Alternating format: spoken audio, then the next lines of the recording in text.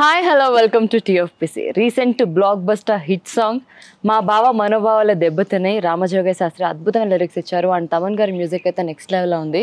ఇక ఆ పాటకి ఎక్స్ప్రెషన్స్తో తన స్టెప్స్తో అందరికీ హీట్ తెప్పించేసింది మన Chandrika Ravi.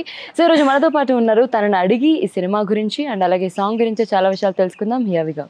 Hi, how are you? I'm good, thank you. That was another lovely introduction. They're just getting better and better. ఓన్లేండి అర్థం కాకపోయినా అద్భుతం అన్నారు.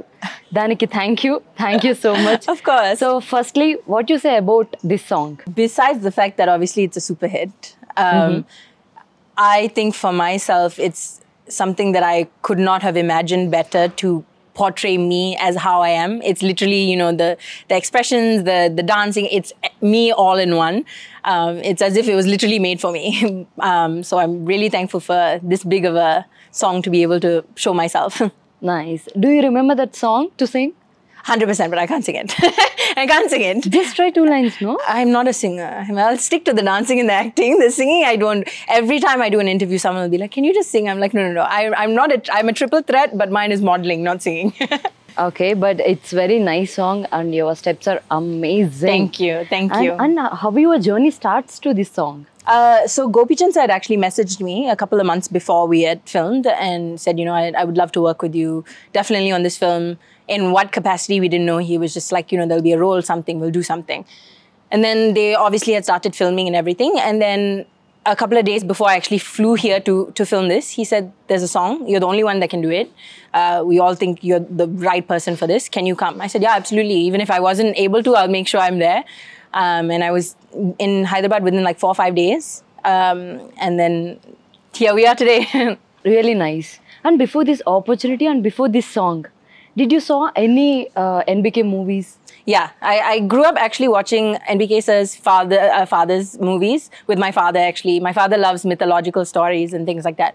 So we watched, you know, so many of Balaya sir's father's films, and then I've seen sir's films as well. So actually the first day of set, he said, have you watched Akanda? And I was like, sir, I actually just watched it. Like I literally just watched it and I loved it. So yeah, you know, I was born in Australia. So my connection to India was films. Indian films, no matter what language, but specifically South Indian films. So growing up watching Sir, and then to also not just share screen space with Sir, but like, you know, dancing, not just any dancing, like full on dancing with Sir at his age and his level of knowledge and wisdom and expertise. I'm so grateful. Nice. And what's your favorite films of NBK Balaya garu? I'm going to say this, because not just to be part of it, but you know, when you actually see the comments on the song and everything, for people who don't even watch Telugu cinema to be like, oh my God, sir is this age and he's performing on this level and his screen presence and everything like that. And I think also knowing what goes into it now, in, you know, having been a part of this film, I know how long they filmed it for, I know how much work went into it. I would say this one, definitely. He really is the god of the masses. Yeah, and of course. And he's a god for Telugu audience actually. 100%. Yeah. And before this opportunity, did you try any Telugu films? I had done a song in a Telugu film. It was a remake of a Tamil film that I did. Okay. Obviously, it wasn't on this level of, you know, attention where people really were paying attention to me. The fan base from that were people that knew me from the Tamil film. I didn't expect this. Like I went into it knowing it's something great. You know, obviously Balaya sir and, you know, my 3 movie makers and Gopi Chand sir, you know these things. But I didn't anticipate this level of like, this is Chandrika, this is it, you know, you're here now. But is there any surprise for this song? I am very taken aback by how accepted I have been, you know, because it is, I am playing a more sexy role in this song, you know, I'm talking about my story. And if it's not done properly, people can take it the wrong way, which is why, you know, Gopi Chand sir and Ravi sir all said, she is the only one that can do it, because there's a line, you cross that line, it becomes vulgar, you don't do it well, it looks put on, it looks fake.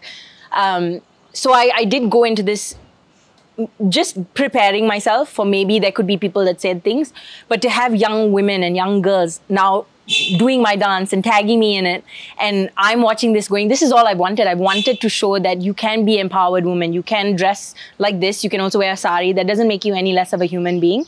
So I was very taken aback that there was never anything that was said in the wrong way. You know, I'm so grateful for this complete love and affection that everyone has given me. Really good. And on sets, did you feel any language barrier with the team? No, not at all. Everyone had made such a point to make sure I felt comfortable in every way, you know, whether it was costuming, makeup, everything was, they made sure I felt okay, you know. I'm not new to India. I've spent a lot of time here, you know, especially filming and things like that. But Telugu, I'm learning. I'm still learning that language. And not once did I feel out of place or not a part of something. Everyone made sure that I felt welcomed and comfortable. So there was definitely no language barrier. And I also made it a point to make sure I was getting the language right, because I didn't want to be just some South girl that was just doing some film and goes and, you know, don't know the language. I want to do films that I know languages of, or at least I can resonate with. And I'm a South Indian. So I'm definitely going to learn more Telugu. Nice. Already you learned some words, right? Yeah, I can understand quite a bit. Like, you know, when you were speaking before, like I can string together, but there's always that fear that I'm not getting it right, or I'm hearing the wrong thing, I'm going to answer the wrong thing. That's the only fear for me. Okay. What you learn the Telugu words? Mostly the song. Now I can actually pin, you know, because if you pick a word, you can know the derivatives of that word. So I can understand here and there. And then even on set, they would purposely ask me certain things. And they would say, even if you answer in English, at least we know you know what we're saying. But I'm picking up a lot more. Okay. And we already know about Balai garu energy and his steps and his grace. So, but we want to hear from you about his energy and dance. When Sir walked into set, he walks in with this presence that he doesn't need to try to be a presence. He's a presence in himself, you know. But without, you know, some people can have attitude Sir has nothing. He's literally like a pure human being.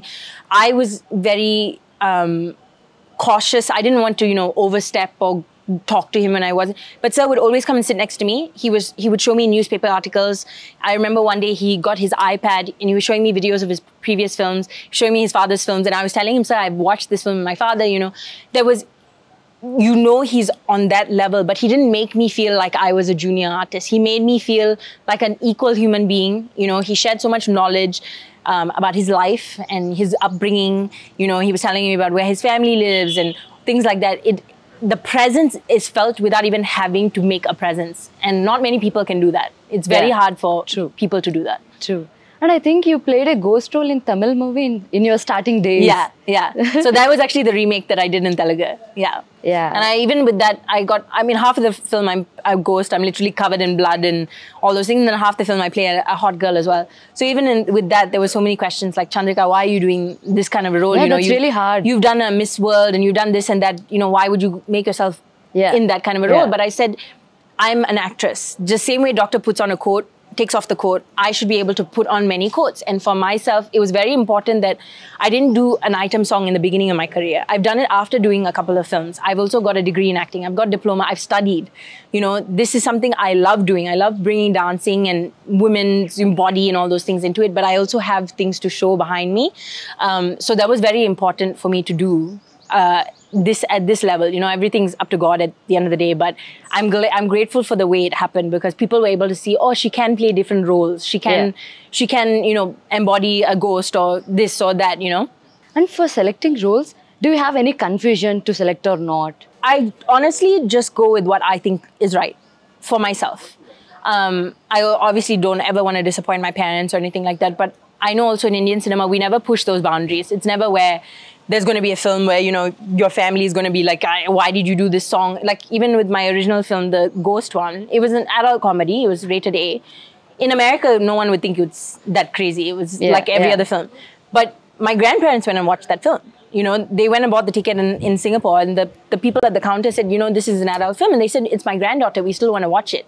So I know at the end of the day, I don't want to do anything that's going to disappoint anyone, but I'm also an artist. I should be able to do what I want to do as an artist with reasonable, you know, choice.